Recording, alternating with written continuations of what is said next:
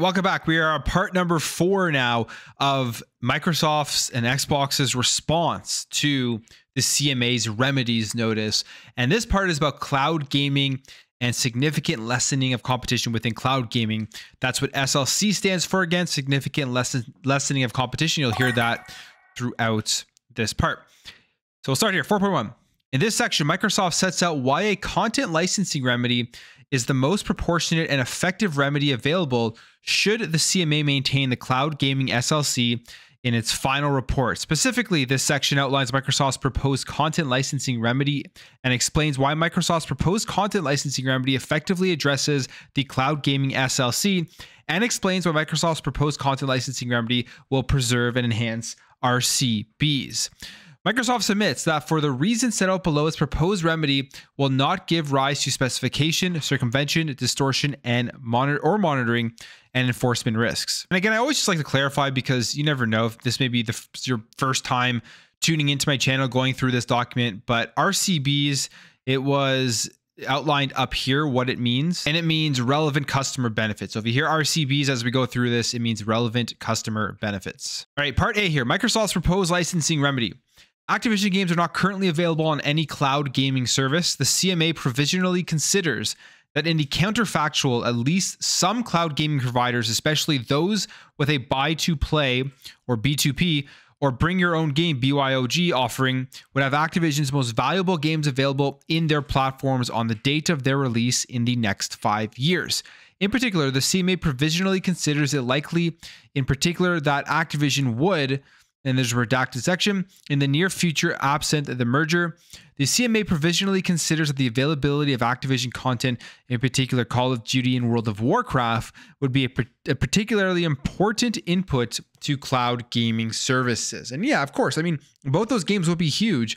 World of Warcraft would be a great game to add to cloud gaming, just because I think it would run well, and you'd be able to jump in and just do a couple of things here and there. You don't need the graphical prowess of a big console for it to look really good and stuff like that. So I think it would just be a game that just runs and plays pretty easily in cloud gaming. And maybe they add in some touch controls, and you hitting the little buttons at the bottom, the little attacks at the bottom, the actions just by tapping it. So I think that type of stuff will be great in cloud gaming. And of course, Call of Duty as well. The thing with Call of Duty is it's a first-person shooter. So within cloud gaming, if you're playing multiplayer, a lot of people are just not going to play this multiplayer if there's any latency at all.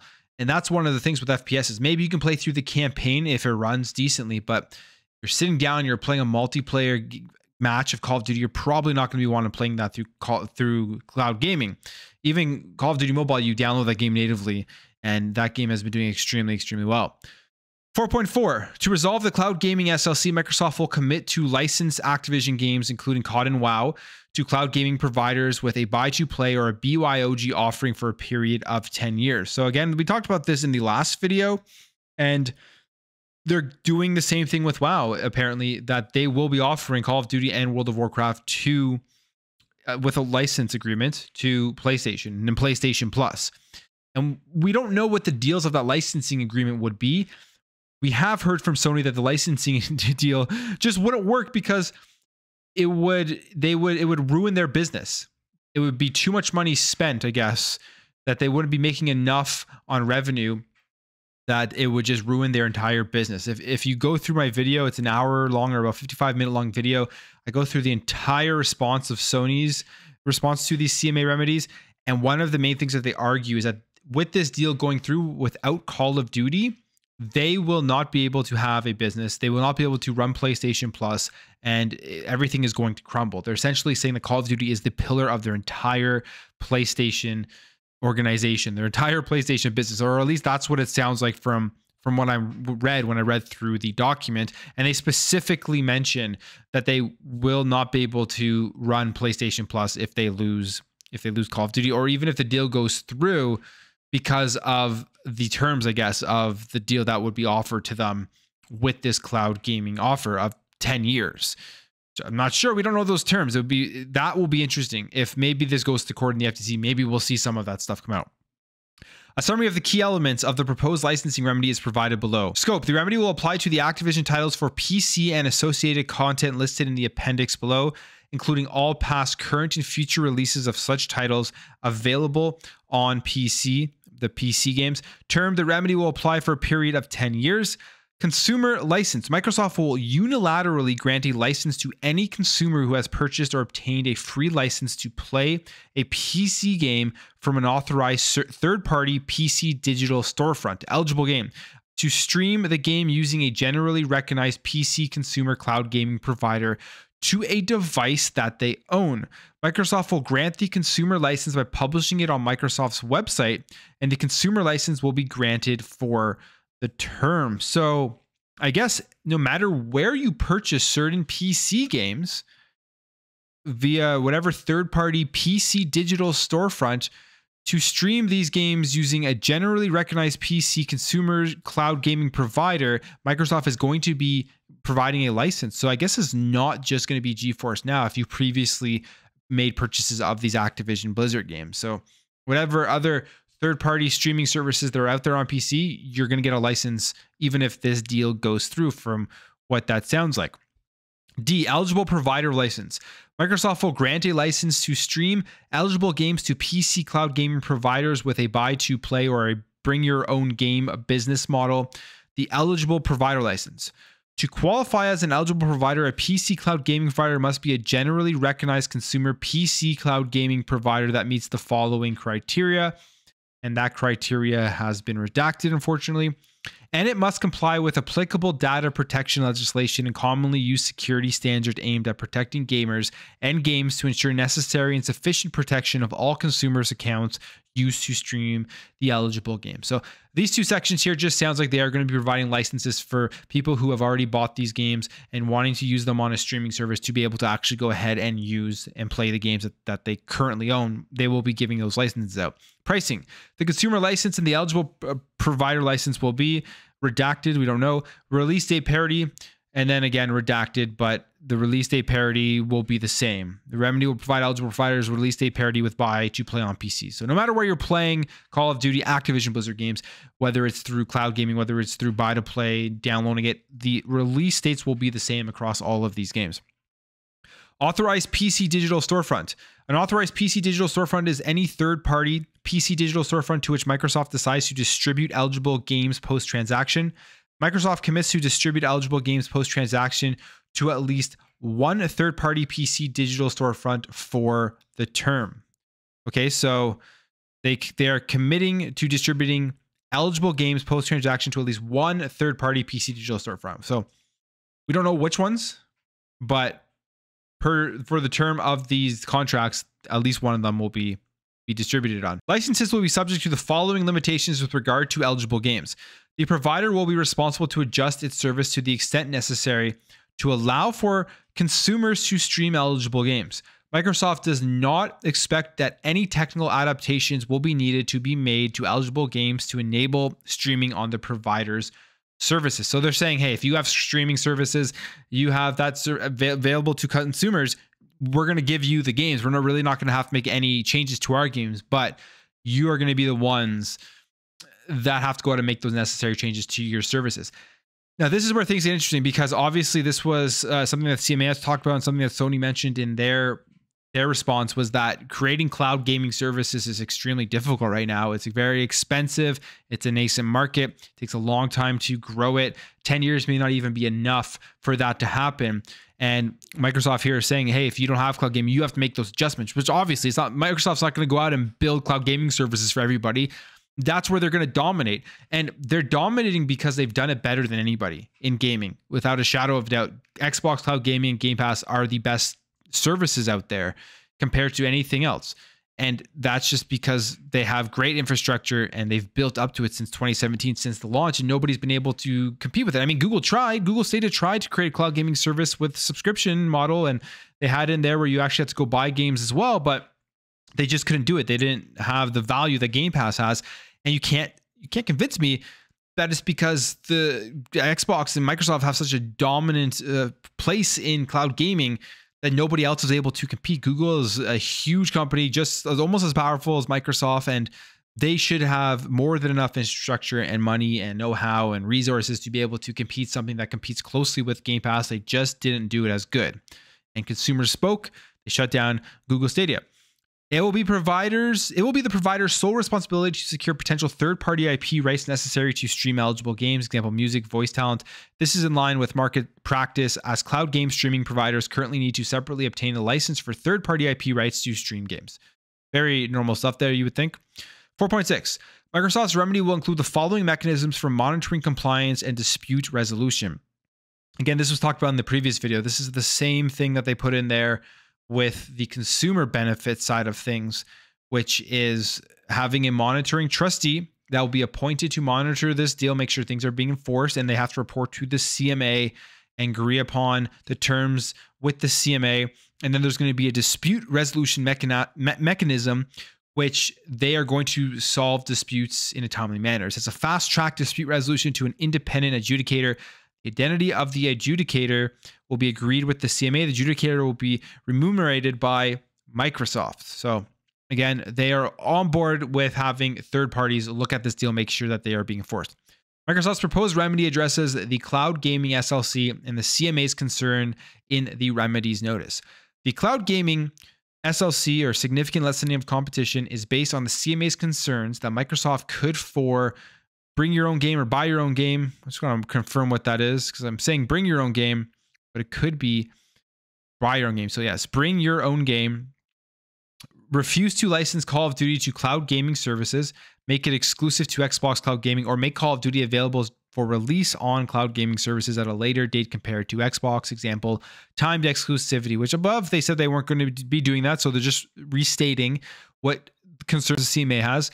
4.8, the proposed licensing remedy fully addresses each of these concerns. In particular, the PC games will not be exclusive to Xbox Cloud Gaming. If you needed any clearer than that, now you know. PC games with this deal are not exclusive to Xbox Cloud Gaming. And we already knew that after they made the NVIDIA GeForce Now deal, because 10 years, the games coming from Xbox onto PC, into their cloud gaming, is going to go over to that service as well. As a result, the proposed remedy, the PC games will be made available to other cloud gaming providers. Microsoft's proposed licensing remedy goes beyond what would occur even if, a quote on, the CMA's counterfactual were to materialize absent the transaction. In particular, even if absent the merger and despite ample evidence to the contrary, Activision were to redacted, its games would, again, redacted. So they're just pointing out stuff that potentially could happen without the merger, but they would still keep their games on other cloud streaming services. Microsoft's commitments go significantly beyond this counterfactual and enable any eligible provider to stream to the PC games. The PC games will be available to stream on rival cloud gaming services. And this, it's not surprising that they would want to do this. I mean, everybody playing these cloud gaming services probably are using a Windows PC. It's in the best interest of Microsoft to make sure that no matter where people are, whether they're signed up to Game Pass or not, that they're still looking at games coming to Xbox Game Pass, especially when they're playing it on PC. It may entice people to go and subscribe to PC Game Pass and to spend money within their own ecosystem already, because they are using Windows and they are using a PC. So, I mean, you might as well just give it to everybody, even if they're using a different third-party app to stream the games. The PC games will not be timed exclusive to Xbox Cloud Gaming. As a result of the proposed remedy, the PC games will be made available to other cloud gaming providers at the same time as they're released for sale on PC. Now, this is great for a couple of reasons, because we've heard this multiple times, that they do not care about timed exclusivity. And I hate timed exclusivity. And to hear that Xbox is going to make sure that none of that stuff is happening with these games, I'm all for, because we see it so much right now with PlayStation's side of their deals. It's all timed exclusivity, and it's just so people can't access these games for a year, 6 months or whatever on different platforms. So people go out and impulse buy that game for PlayStation because they don't want to wait to play it. And obviously it works because they continuously do it. 4.9. In addition, Microsoft submits that the proposed remedy gives to no specification, circumvention, distortion, or monitoring enforcement risks. In particular, specification. The structure of the proposed licensing remedy is based on industry practice, commonly used by publishers, whereby licenses are granted to each consumer and cloud game streaming provider on PC, including the NVIDIA agreement. The remedy is simple, clear, and does not require complex implementation or technical adaptation or any significant monitoring or supervision. Circumvention: Microsoft currently distributes the PC games through a number of third-party PC digital storefronts. Microsoft will commit to distribute eligible games through at least one third-party PC digital storefront throughout the term of the remedy. So I guess it's Steam, right? That's the PC digital storefront third-party one that they distribute all of their games, and that's, I'm assuming, what they are. Who are they are referring to?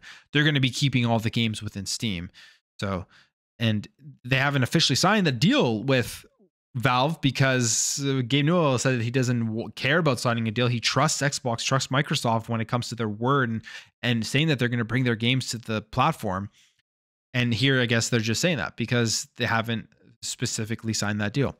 This eliminates any hypothetical risk of circumvention of the remedy by ensuring that Microsoft distributes eligible games outside its owned and operated PC digital storefronts post-merger. In addition, Microsoft commits to make eligible games available. Distortion: Microsoft's proposed remedy does not give rise to any risk of market distortion. It will remain in place for a targeted period and is based on existing market-based terms commonly used by publishers. Bring your own game is the most successful business model on cloud gaming, with a number of providers including NVIDIA, GeForce Now, and Shadow. The bring your own game business model has the lowest barrier to entry, allowing gamers to stream games they already own. Cloud providers do not require an extensive catalog of content to launch, but many cloud providers offer a range of different payment options and as the CMA has noted, are open to different ways of monetizing their services. The proposed remedy also addresses the buy-to-play business model to avoid distortion.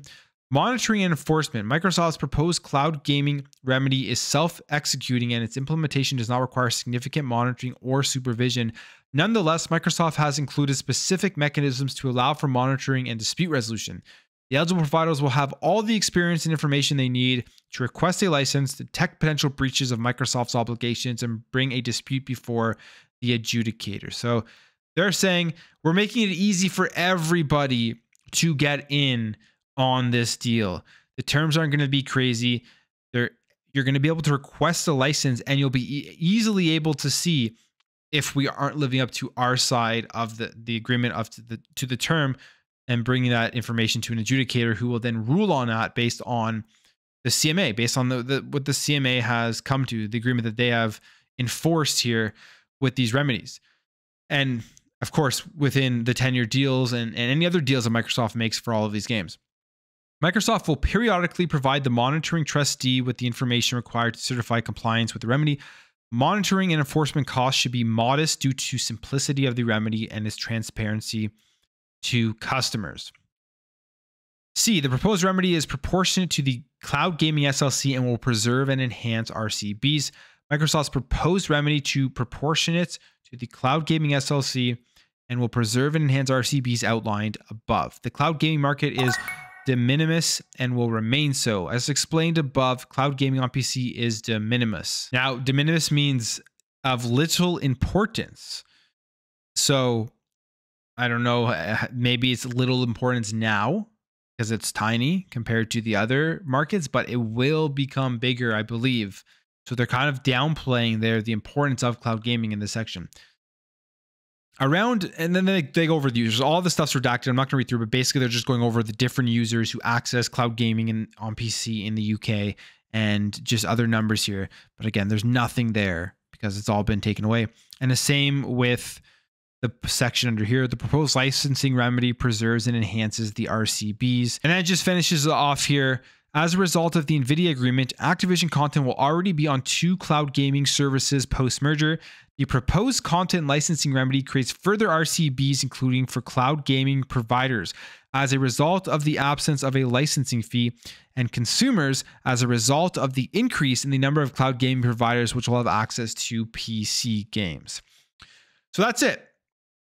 In terms of the cloud gaming side of things, it's a shorter section, but they're just essentially saying the same things that they said in section 3 here, which was quite a bit longer, but they talked about the consumer benefits to consumers and the distributors of mobile games. So it's just pretty much the same stuff here. Licensing out these games, making sure that they are on other people's services, on different cloud gaming services, and making sure that it is enforced by third parties so that they can go back and forth and make sure that they are following through with their agreement. And should be easy for these third parties to know when Microsoft is not following through with the agreement, because the terms aren't going to be difficult. But one of the things here, like it seems like they're downplaying cloud gaming as of right now, which I mean, it isn't nearly as big as the other sections of gaming, but in 10 years from now, it may be bigger or just as big. And one of the biggest parts of gaming, if internet continues to get better and there's more access out there and they're able to really improve latency and the overall quality of cloud gaming, it may be the biggest growing part of gaming, especially if people are going to be able to play all these things on their mobile phones. You'll see a lot more people with like attachments and all of that type of stuff. But you never know. That's going to be further on, probably after the terms of this deal has ended. But it really looks like Microsoft's wanting to just play ball and make sure that everyone gets access to these games, whatever they have to do, as long as this deal gets passed. But I'm going to leave it there, guys, and then we'll finish it off in the next video. And we've gone through the entire response that Microsoft provided to the CMA remedies. But thank you guys for watching. Thank you for your support, and I'll catch you in the next video.